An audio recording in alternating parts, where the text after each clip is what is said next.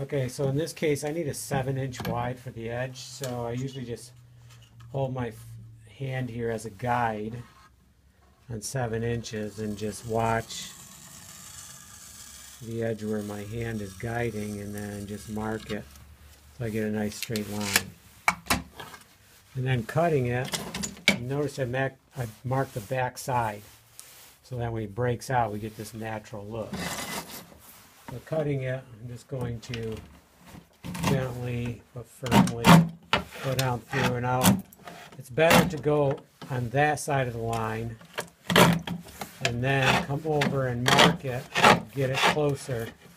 Because sometimes if you try to get it all in one shot, it breaks away too much. You don't get it, you get some waste, and that's not good. So sometimes just kind of chipping, working your way.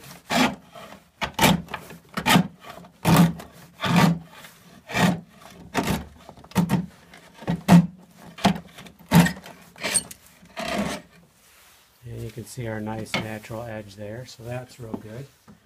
Now on the other ones, I made some patterns a few years ago, and we have this one gives you the honeycomb. I think this one's about the same. For some reason I have two. This one's a different pattern. Then we have a rounded pattern. Now I did do some other patterns. Well, here's another one right here.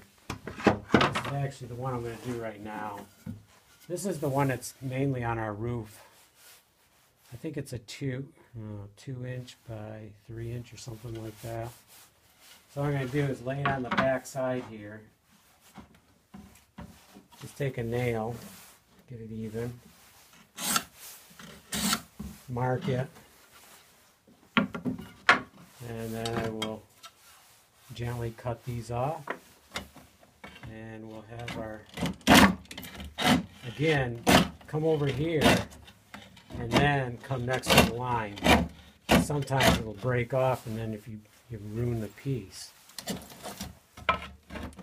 Sometimes I even cut it off and then work my way over.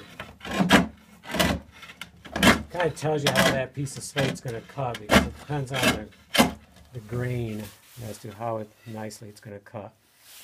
Oh, and often I mark my pattern with a big X, so I don't end up using my pattern and then gradually don't have a good pattern. So that's pretty much all for cutting. Certain colors cut different than other colors, so you'll find out.